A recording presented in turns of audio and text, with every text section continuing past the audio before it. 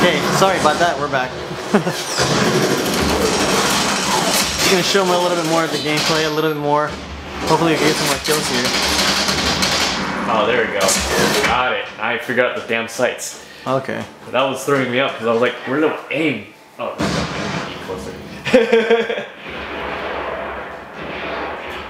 I see it. Yeah, when I go down the sight, right, you know how it's like a weird circle? It's the dot. Oh, okay. Aim. That's what's throwing me off. Like, where the hell do I aim? Like, why am I missing? I'm like shooting around the guy, not in front of the guy.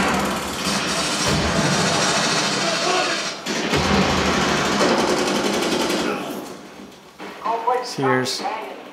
Which one is that right there? The smoke screen? Mortar? Okay, I gotta try this.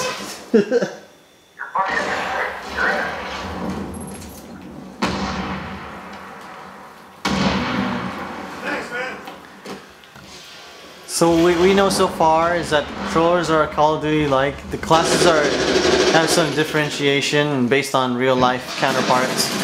The gun that you're using is called what? HK416. HK416?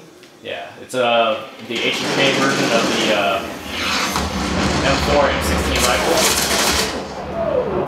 It's basically supposed to replace the well, it was supposed to replace the M4, but right now that's kind of the military school going through trials. But the thing is that it's actually for sale for the military and law enforcement at the moment. Right now, the Marines are actually using a heavy barrel version called the M27, which they've already greenlighted it, so they're using a lot. It's basically just a heavier version of this gun to replace the saw. So cool.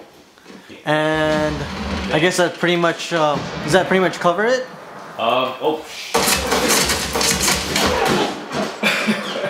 I was like, oh, let me see if I can find the grenades, and then somebody pops out. That's. Well, for the rest of our impressions, we're gonna go ahead and check out the rest of this map, and hope you guys enjoy the gameplay as well as a little bit of our impressions of the Medal of Honor Warfighter Beta on the Xbox 360. Check us out on our website, LazyTechGuys.com. This is Andrew Lee, and I'm Radford Castro for LTG. We are out. Nice. But where's my suppressor? Why is it not working?